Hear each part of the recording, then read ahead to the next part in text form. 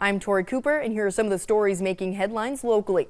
The manhunt for the alleged cop killer Gustavo Perez Arriaga coming to an end right here in Kern County. The Kern County Sheriff deputies taking Arriaga into custody just 24 hours ago near Lamont.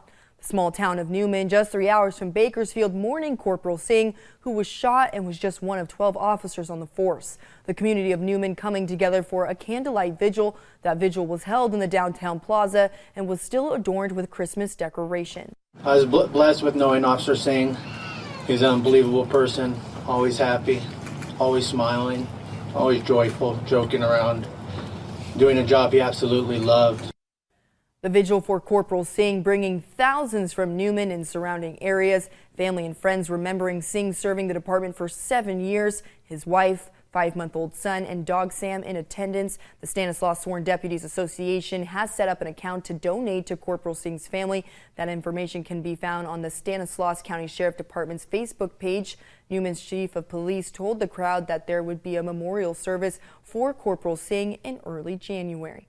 We are going to switch gears now and check in with 23 ABC's Emma Lockhart.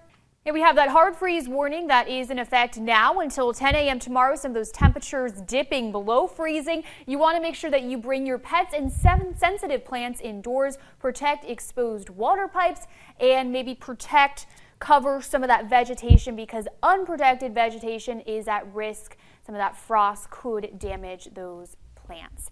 As for those temperatures you can expect today, those highs here in the valley, low to mid 50s, 54 as that high here in Bakersfield. Valley winds calm today. A little bit more breezy in our Mount communities. Some of those wind gusts reaching 30 miles per hour in the Fraser Park area. Highs in Fraser Park reaching 47. 45 up in Tehachapi, and 53 up in Lake Isabella. As for those mountain communities, you guys will be in those low 50s, and we are seeing sunny skies across the valley today as well as the county, and those temperatures will remain in those 50s throughout the week. And that's a look at what's making headlines this morning. We'll have another update for you later today.